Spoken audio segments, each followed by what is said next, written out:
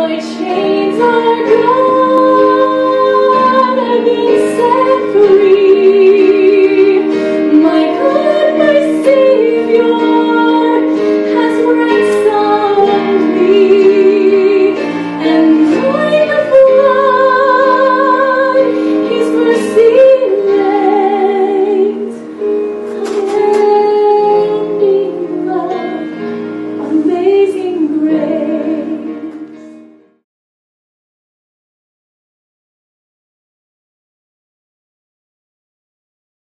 1 Corinthians and chapter 8. Paul writes, "Now, as touching things offered unto idols, we know that we all have knowledge. Knowledge puffeth up, but charity edifieth. But if any man think that he knoweth anything, he knoweth nothing yet as he ought to know.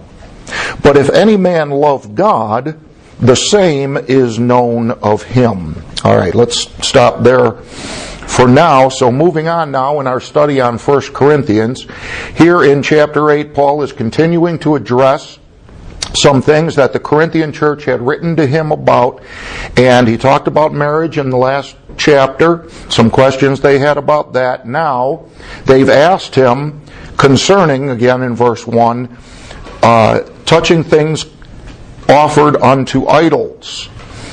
And so now through chapters 8, 9, and 10 here in 1 Corinthians, Paul is going to deal with this issue.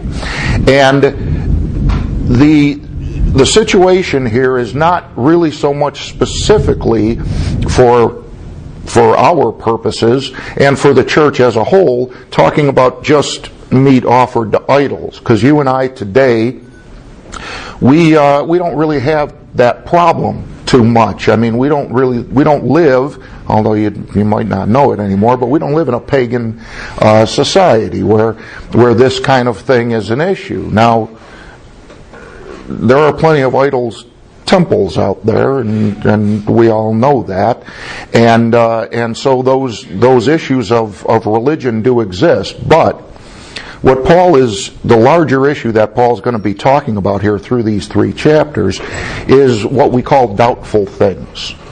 Things that God doesn't command one way or the other. He doesn't say this is a sin or this is something good to do. It's something that's either not addressed or that God specifically says, frankly, you can do this or you can do that. It's in those places, the places that God makes a definite statement about, this is a sin, don't do that.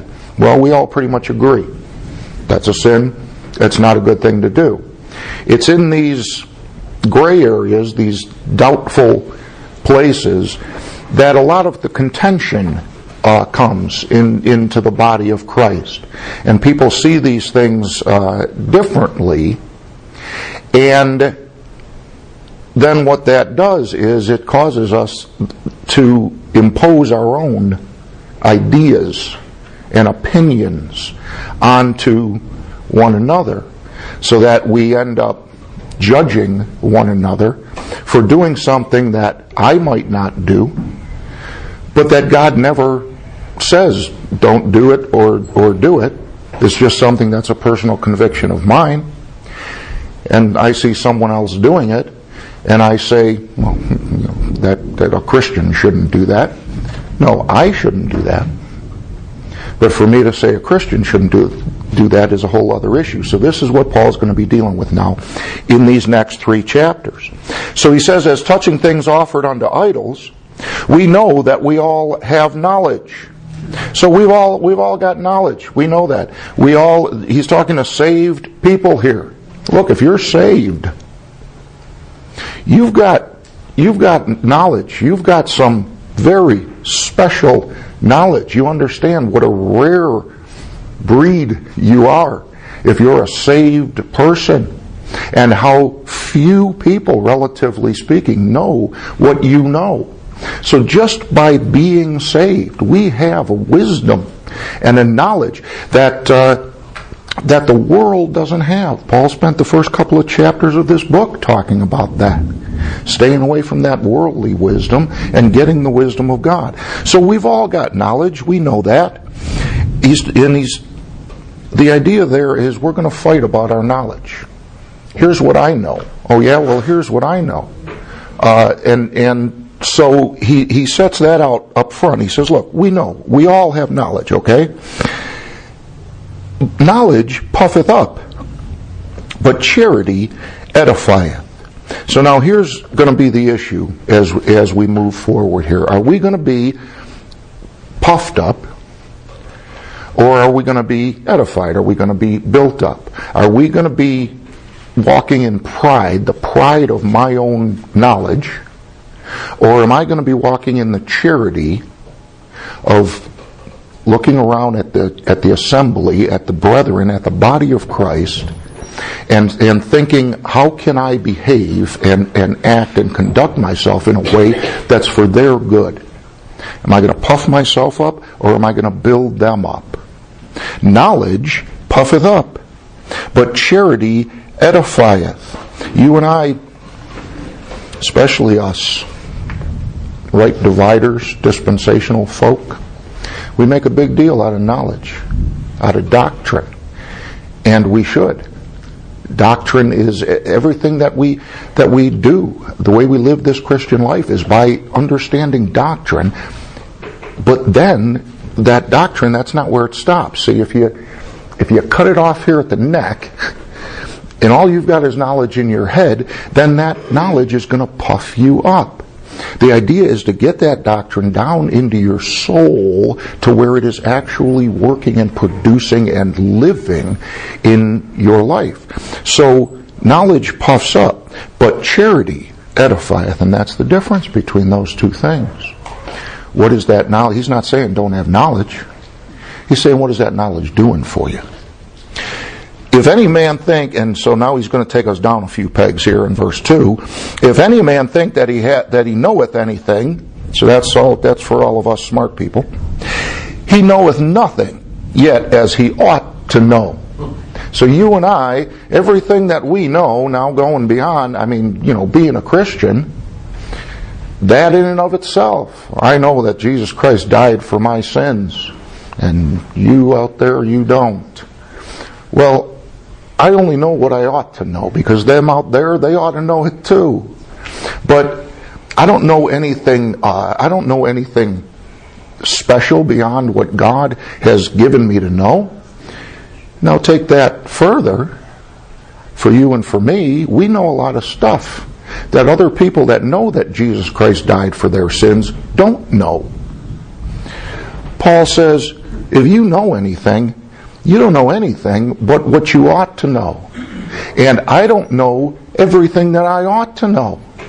So the more I know and the more I learn, I'm only growing in what I ought to know anyway. So that's what Paul is giving us here as a baseline. Everything we know is no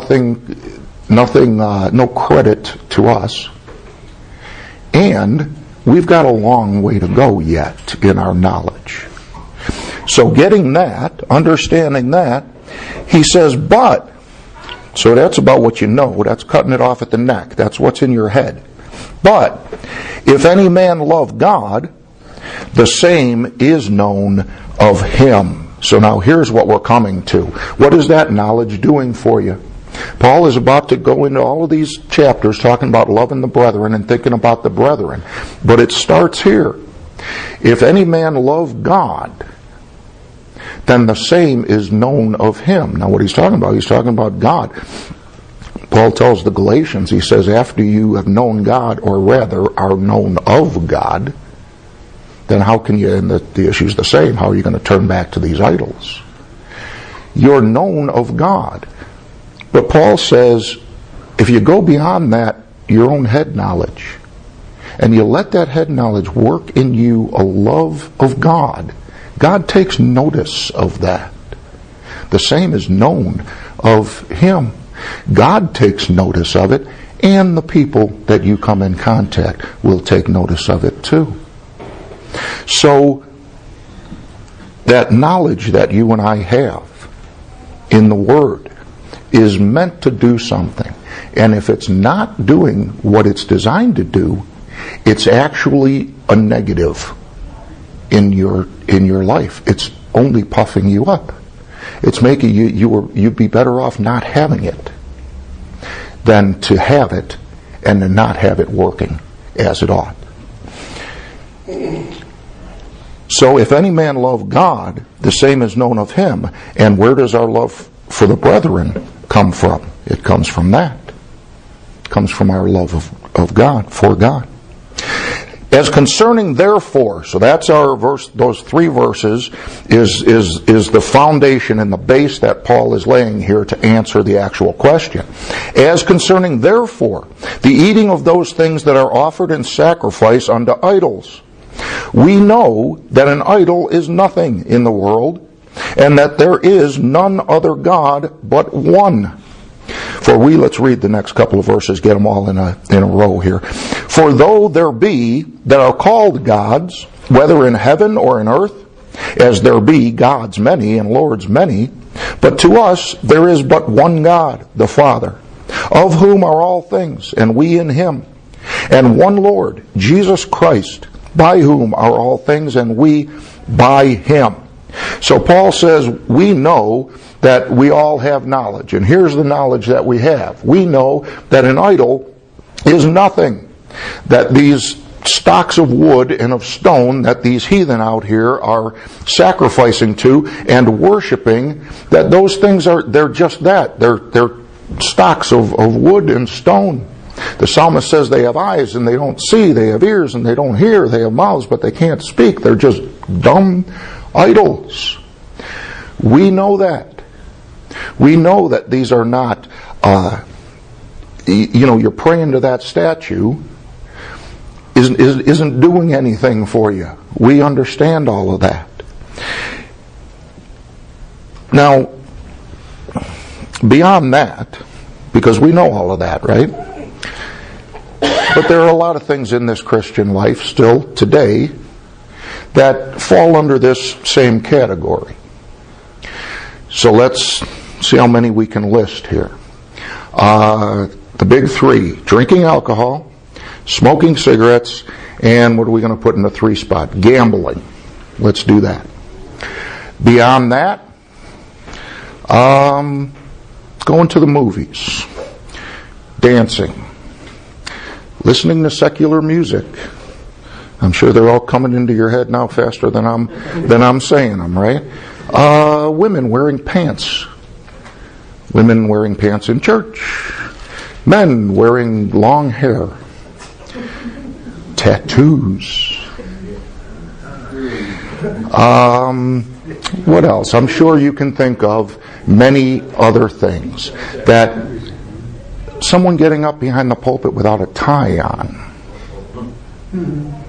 All of that kind of thing. So we have all of these issues still. And so what Paul is going to be dealing with here is not so much are those things right or wrong. The issue is, what do we do with the fact that so many of us see these things differently?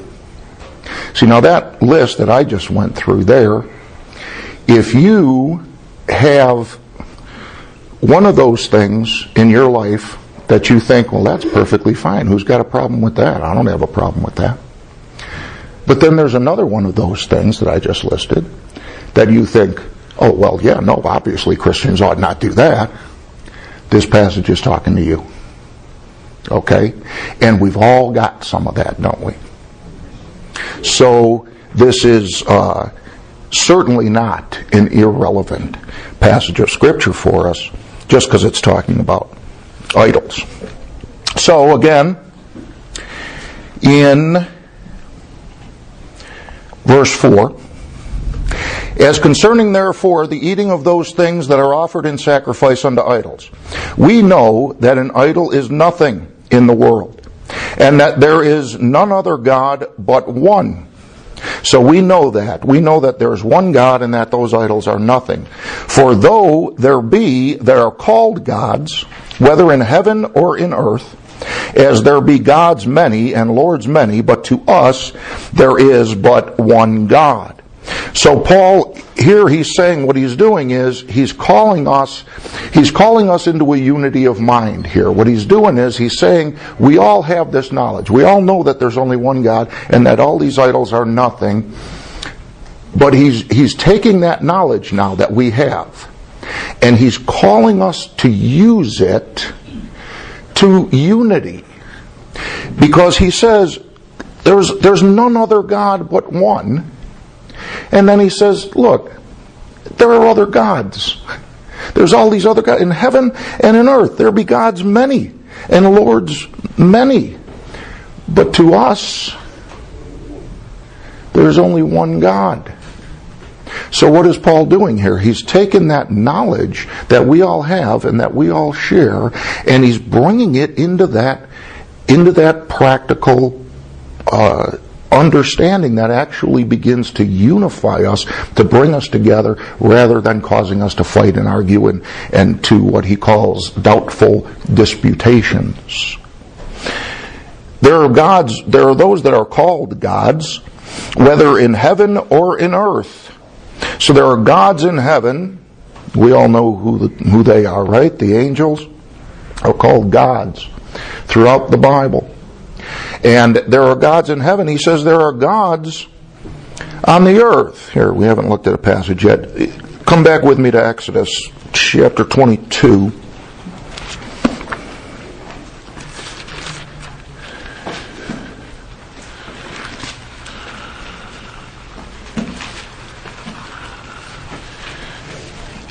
There are gods many.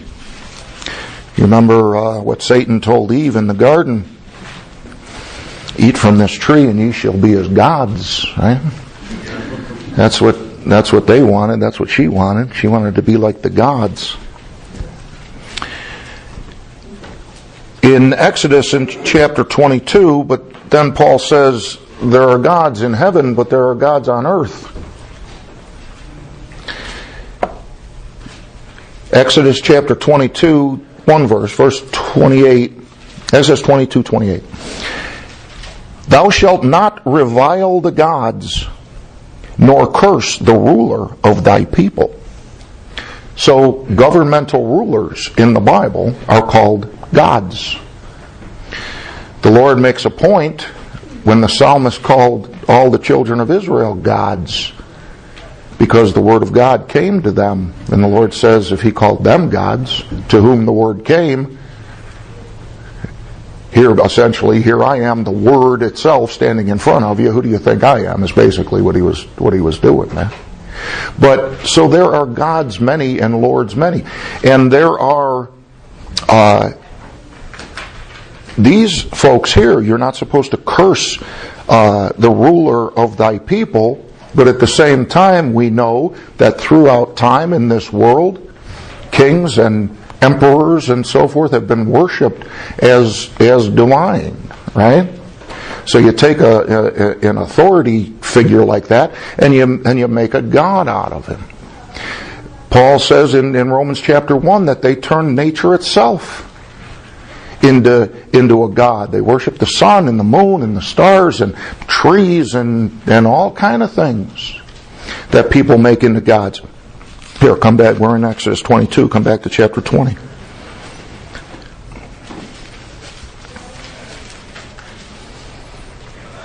Now, Paul's point, we're not going to spend a lot of time talking about how there's only one God here today, because we all have that knowledge already. And that's Paul's point in his passage. He's not trying to convince them that there's only one God. He's saying you already know this. Exodus chapter 20, we have the Ten Commandments. You should know that, by the way. At least know where the Ten Commandments are. Exodus chapter 20. And God spake all these words, saying, I am the Lord thy God, which have brought thee out of the land of Egypt, out of the house of bondage. Thou shalt have no other gods before me. So that's it. That's the first one, right? Right at the top of the list. Thou shalt have no other gods before me. Now, you know, that verse is often misunderstood as the next couple of verses, these first four verses that talk about man's relation to God. Thou shalt have no other gods before me. We take that oftentimes to mean that you shouldn't put any other gods or anything ahead of God, before God. But that's not, no, that's true, but that's not what this commandment is saying. Look down further in the chapter in verse 23. Ye shall not make with me gods of silver, neither shall ye make unto you gods of gold. See, that's the idea of having no other gods before God. It doesn't mean ahead of Him. It means you're standing before God. You're worshiping, you're living, you're praying. You are God's people. And you don't live before me worshiping other gods. It's the same idea of Paul talking about being blessed with all spiritual blessings and standing before God in love in Ephesians chapter 1 there, in front of God. So he says, thou shalt have no other gods before me. So they could say, well, okay, no other gods before him, so he has to be number one. But as long as he's number one, then we can have all these other gods as long as they come after him. No, that's not the idea. The idea is no other gods before God, and since God is everywhere, you're always before God. People do, well, we're getting off now, taking the name of the Lord in vain. All of those things have to do with that. We do something similar with that. We make it mean don't say God's name in vain. Well, you ought not. I think that it's disrespectful to say, oh my God, or yell out the name Jesus Christ for just because something shocking happened or whatever it is. But that's not what he's saying. He said, don't take the name of the Lord thy God in vain. He's talking about an oath. You don't swear by God and then not fulfill the oath. That's what that's talking about. And people do that all the time. So that's the offense is that. So anyway, this idea of there are gods many and lords many, but to us there's one God. That's not a new revelation. We all know that. It goes all the way back to the beginning, back in our passage. And the idol is nothing. 1 Corinthians chapter 8. So there's gods in heaven, there's gods on earth, gods many and lords many. Verse 6. But to us there is but one God, the Father, of whom are all things, and we in Him, and one Lord, Jesus Christ, by whom are all things, and we by Him. So we have one God and one Lord, and all things are of the Father, and all things are by Jesus Christ. We all know how that operates, right?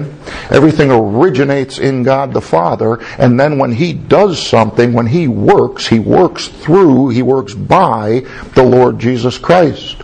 That's what He did in the creation.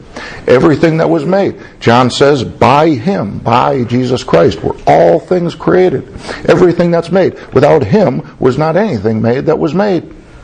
All things are by Him. All things are of the Father, and we are in the Father, and we are by Jesus Christ. Now again, hold here, come with me to Ephesians in chapter 4.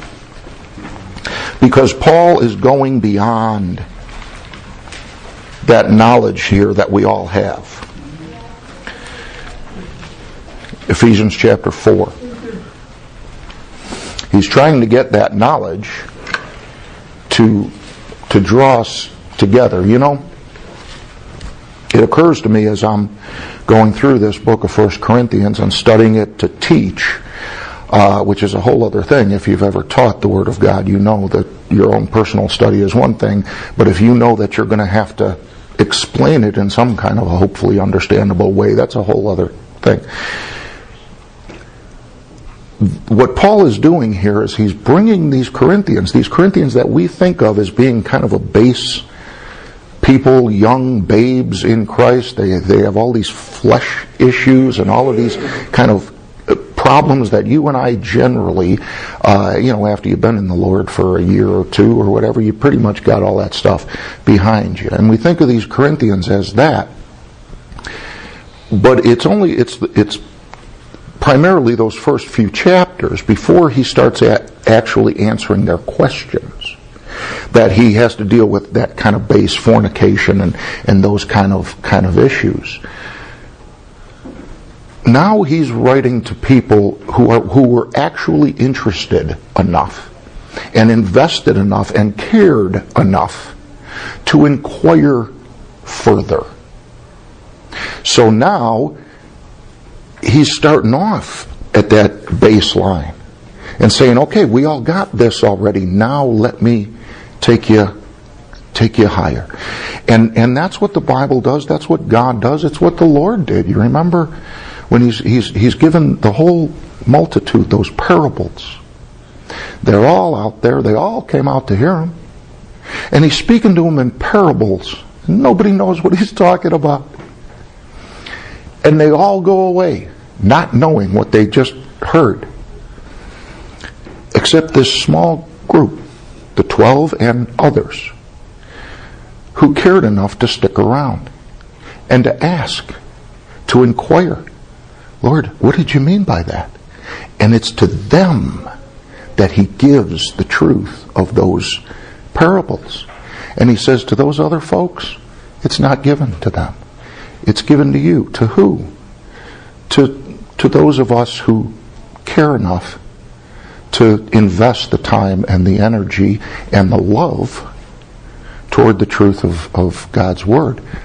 That's where you get, we all love knowledge. But if you really want that higher and deeper truth, it's going to come out of the knowledge that you have. And you're going to understand some actual deeper applications to that knowledge that you've got in your head. That's that higher thing you're looking for. Here in Ephesians chapter 4. I therefore, the prisoner of the Lord, beseech you that you walk worthy of the vocation wherewith you are called. So Paul spends the first 3 chapters of Ephesians talking essentially about that vocation wherewith they are called, and he says, therefore, the reason I told you all that, gave you all that knowledge, was so that you could walk worthy of it, with all lowliness and meekness, with long suffering, forbearing one another in love. That's what he's going to be telling these Corinthians about.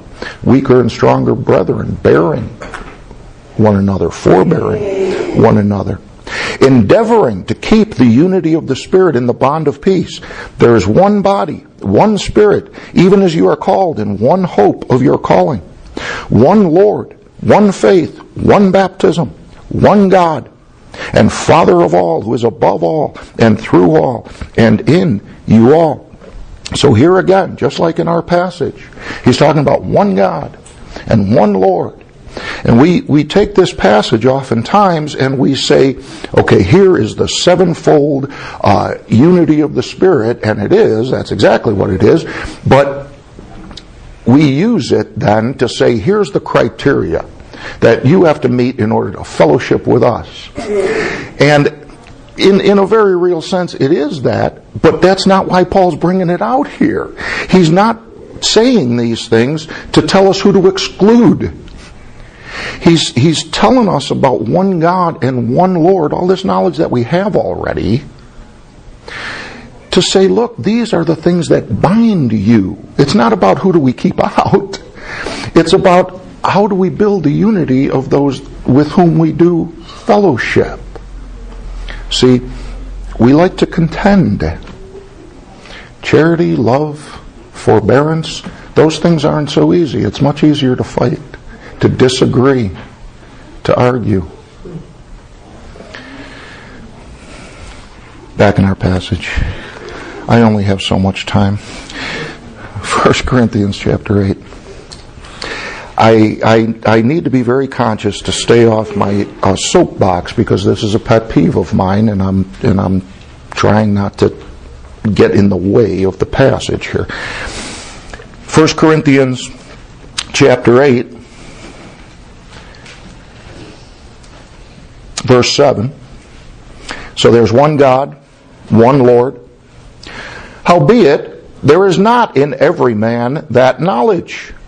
Oh wait, no, everybody doesn't know that there's only one God and one Lord. For some, with conscience of the idol, unto this hour, eat it as a thing offered unto an idol. And their conscience being weak is defiled. So now you've got these idol-worshipping Gentiles who got saved and joined the church here at Corinth, and you've got people at different levels of growth and of maturity, and there are still people, and you and I probably understand, if you came out of any religion, you understand that the effects of that linger. It takes a long time to kind of purge, to let the doctrine purge that old stuff out of you. So here are these guys, they're looking at this meat offered to idols as if idols are actually something to be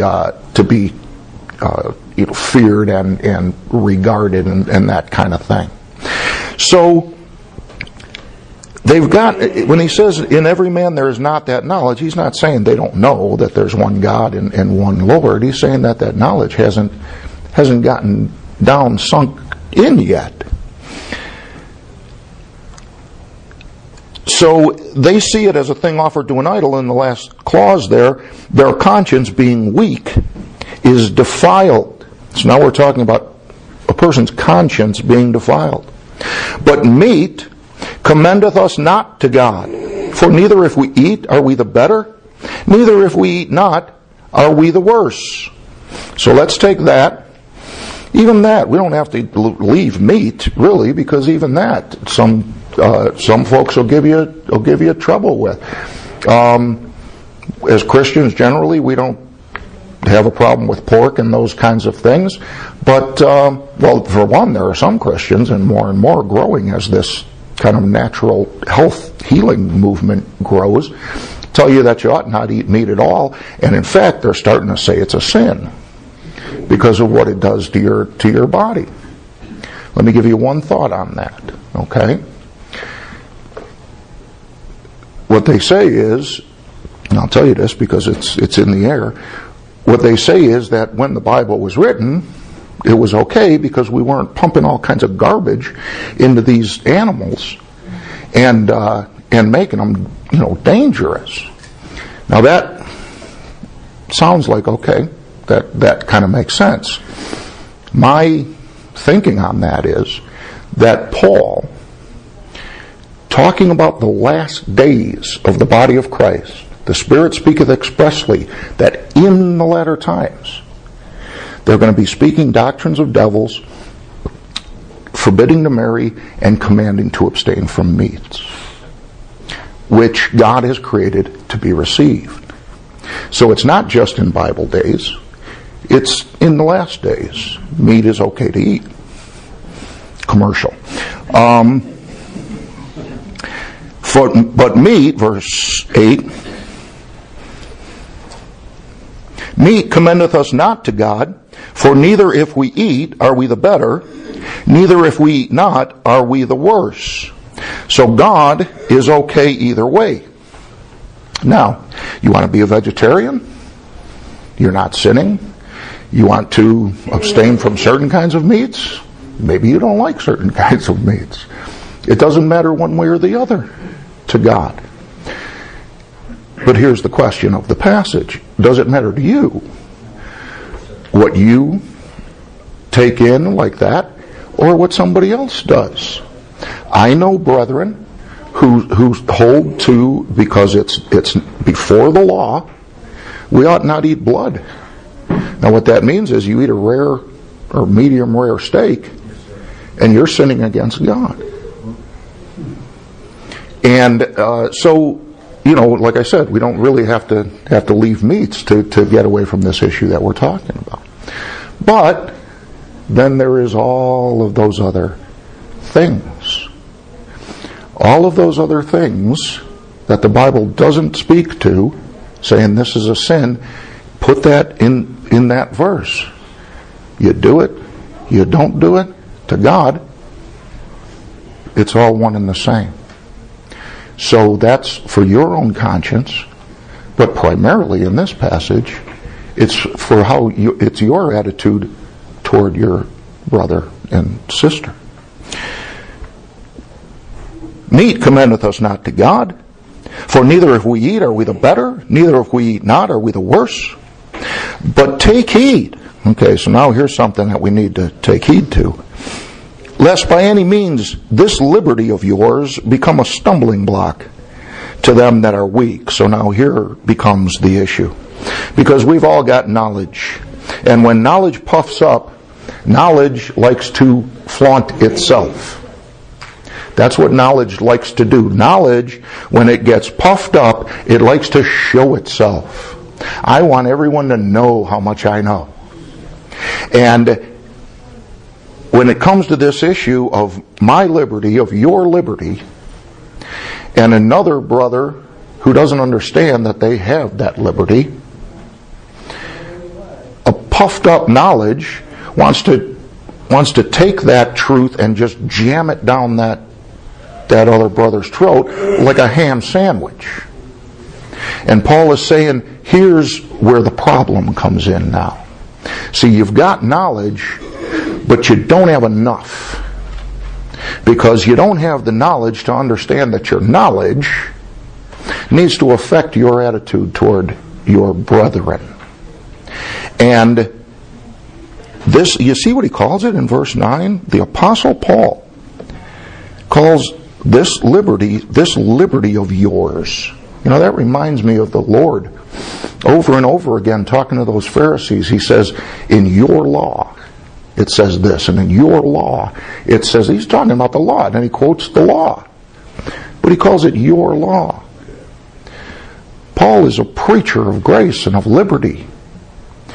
But in this instance, he says, this liberty of yours. It's almost spoken with disdain. Because they're using it improperly. Just like those Pharisees used the law. This liberty of yours become a stumbling block to them that are weak.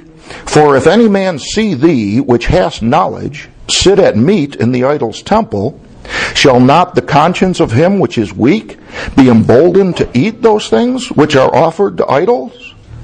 So that's pretty self-explanatory. Here's a guy, he knows what he knows, and he knows that he has liberty to eat meat. And he has liberty to eat meat offered to idols.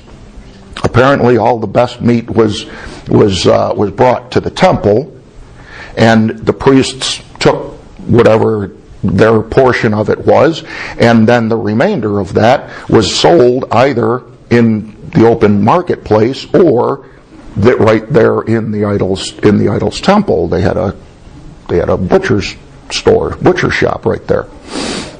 So if you wanted a good cut of meat, what are you going to do? You're going to go and you're going to get that best cut of meat. So here's a brother who knows, I'm just going to the butcher shop as far as he's concerned. He's going to go and get himself a cut of meat. But he's got this other brother over here who doesn't have that understanding in him yet. And he sees that, and this is an older, more mature person in the Lord. He sees that person going in and doing that thing. Buying meat, going to the movies, down smoking, drinking, gambling, all those horrible things.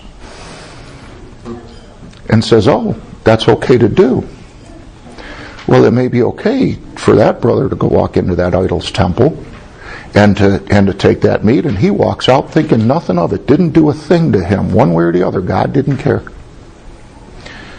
But this other brother now, who's going to be emboldened to go and do the same thing, but in his conscience it's not okay.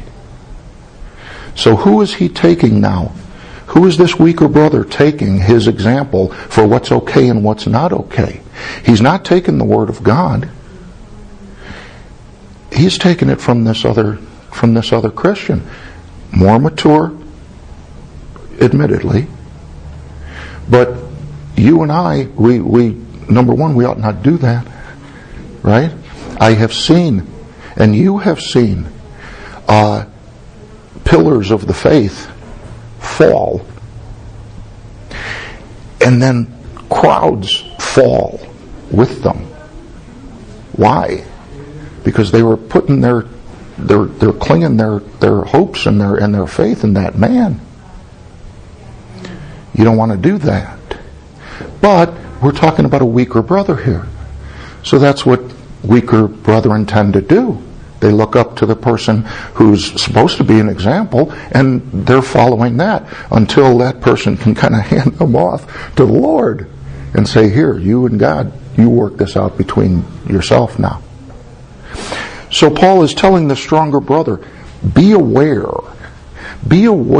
of your place in this body, and not everyone knows what you know. If any man see thee which hast knowledge sit at meat in the idol's temple, shall not the conscience of him that is weak be emboldened to eat those things which are offered to idols? And watch, through thy knowledge shall the weak brother perish for whom Christ died?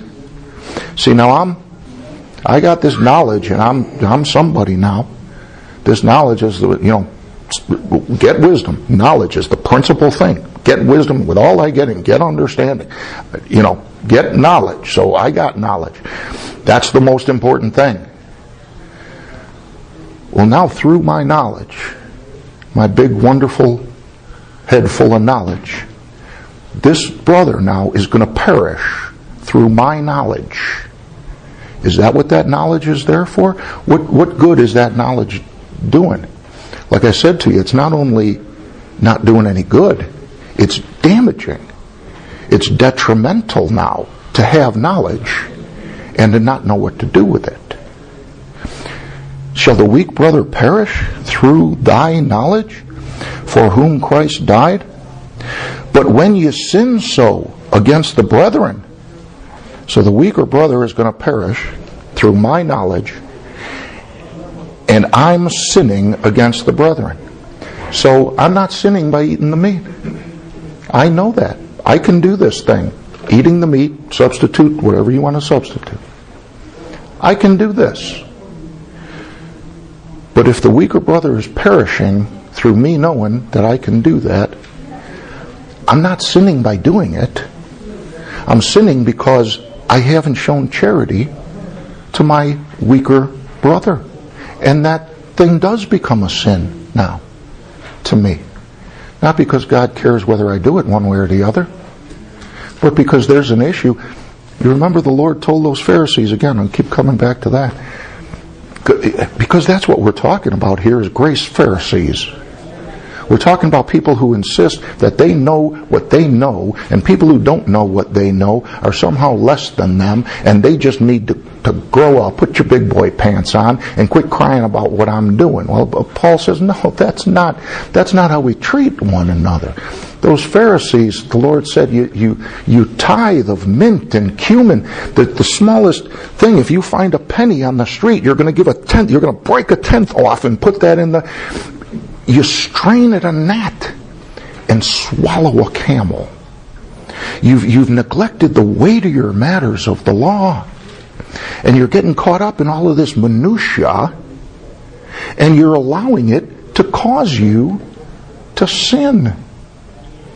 So much so that while the Lord is in Pilate's house there, getting tried because they put him there, they're getting ready to crucify him, but they wouldn't walk into that place because they didn't want to be defiled by stepping into that building. Getting ready to crucify the Son of God. That's the kind of thing we're dealing with here. That's being a grace Pharisee. Shall the weak brother perish, for whom Christ died?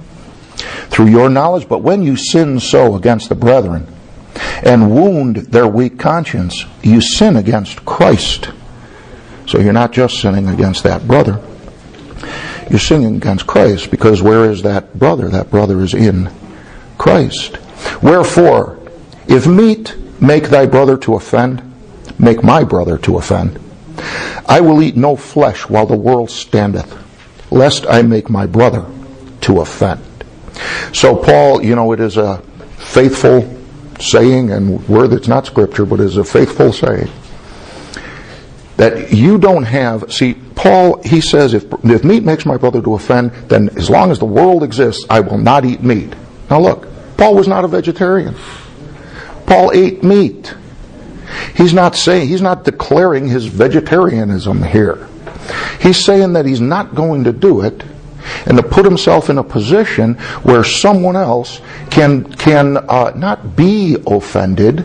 That is, I'm offended at that, but to cause them to offend. I'm not going to put myself in a place where a weaker brother can do what he did when I was sitting in the idol's temple there, walk by and see me, and be emboldened to eat himself. And back to the faithful saying,